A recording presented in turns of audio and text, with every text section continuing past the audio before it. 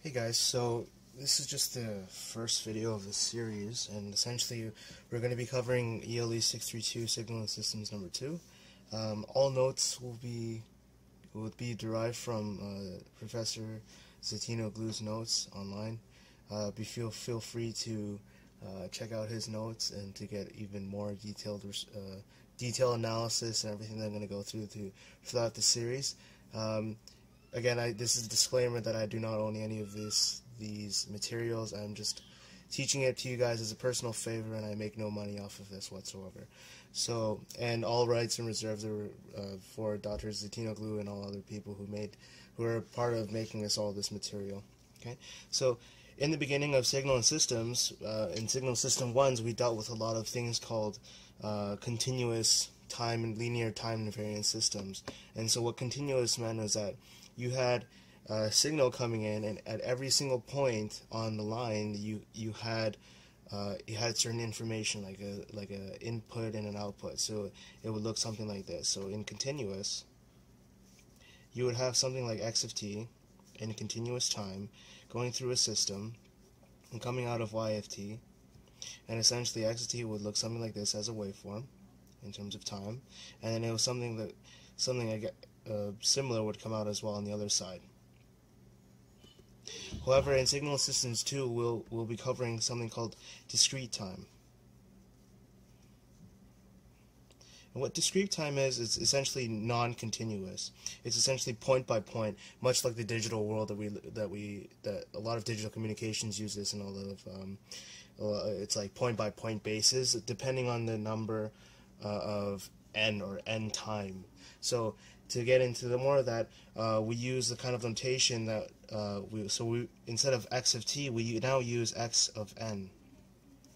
And what x of n is actually just a little graph here. It's the signal x of t in a sampler, and the sampler is like a switch, and it closes at the period n. So it open and closes, So the amount of samples n is equal to the amount of samples taken for t is n t of s. So essentially what happens, or y of t or y of n comes out, and essentially what happens is that x of t goes in a sampler, an ideal sampler. At every n interval, this switch closes, and something y of n of that particular n time will come out. So essentially, you have data points now. You don't have a continuous function that describes every instantaneous time, but now you have essentially a set. So x of n is going to be equal to a set of different elements. And these elements can be anything. So what's that used for? So back in ELE 504 in electronic systems, you learned that electronic circuits, you learned that if I wanted to make a filter, for example, a Chebyshev filter or a Salient key filter or forgot the other name, but it's something ROV, it's a Russian name. Those filters, essentially you would take out a couple of resistors and a couple of transistors, and essentially resistors and capacitors, and you like inductors, and you would make a filter out of it.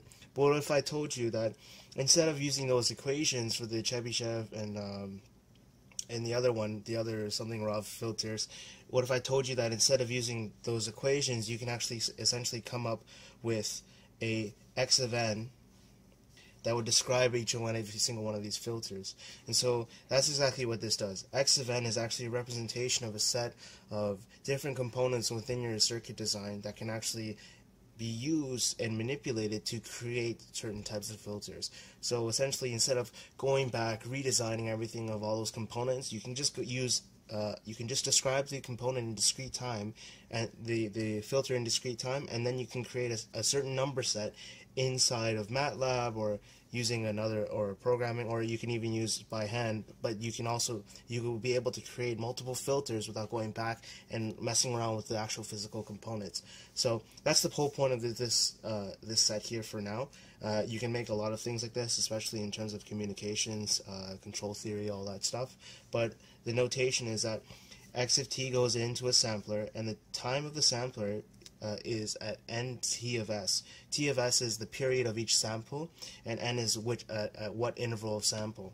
Okay, so for example, if I have n x of n is equal to 1, 3, 5, something like that, right?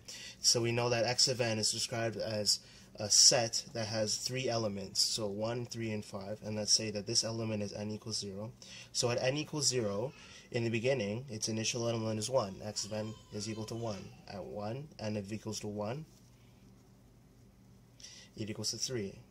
N equals to 2 is equal to 5. Okay, this is just really basic stuff right now, and this is called a finite set. Another one is x of n, where we have an infinite set, whereas we don't know, well, we don't really know how, like, what exact numbers come out. 6, 7, 3, ... So this is called an infinite set. And so in terms of these infinite sets and finite sets, we can use these equations to find the impulse response, and also the zero state response, and the total system response as well. So I'll be getting into that in the next video, but essentially this is all the notation that you need to know for now, that each individual function used to be described as a time function, but now it can be described as a set with n possibilities. Okay, and it can either be finite or infinite set.